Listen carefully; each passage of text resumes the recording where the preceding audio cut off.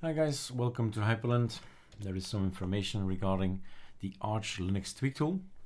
Thanks to the efforts and time and energy from Fennec, right?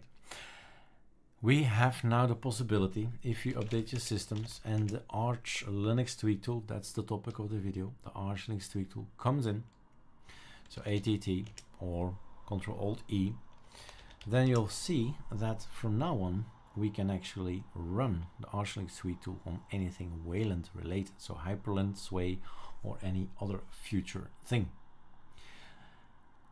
That kickstarted my day, and from there on I said let's keep on working in the code, and I've made also support for Big Linux, and that's in here, but I'll make a separate video for that later.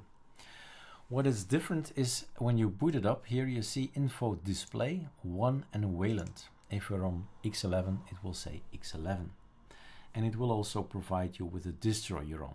So if you're on Big Linux, you see that, Manjaro and all the others. Here are all the guys. So the ArcoLinux tweak tool is there to have a GUI.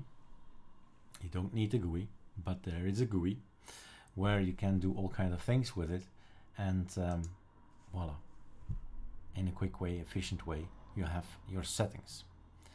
So that's the video of today. I'm not going to go over all the details of changes. That's what we do in the other video about Big Linux. Thanks again, Fennec.